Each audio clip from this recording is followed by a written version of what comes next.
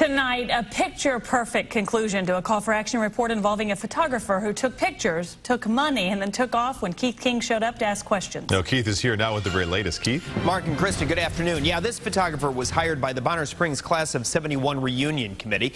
He took pictures of the event, took the money, and then failed to hand over those photos. After our first report aired, the ladies on the Reunion Committee got a phone call they never expected. Those are really good. I love that one, Marianne, Chris. It's a really good picture. Yeah.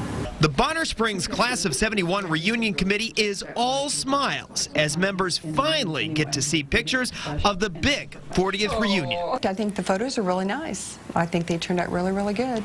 It's too bad we had to go through all this to get them. The committee hired this guy, Sean Moore, to photograph the reunion. Hold on, Sean. Come on.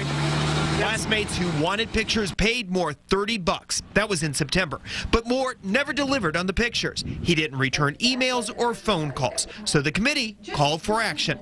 I tracked down Moore, who was not happy to see our camera, but promised this. Are you going to quit telling me? Are you going to hold up your end of the bargain? I'll answer your question when you answer mine. I already told you I'll go away when you complete the job that you've been paid for. By the end of the month. After our story aired, the committee never heard from Moore. Instead, one member got a surprising phone call from a man who wants to remain anonymous. He said Moore pawned his camera. The unidentified man saw our report and found the reunion photos. He recently turned them over to the committee. It wouldn't have happened without you guys. We had, and other class members had tried to get him to just respond to emails.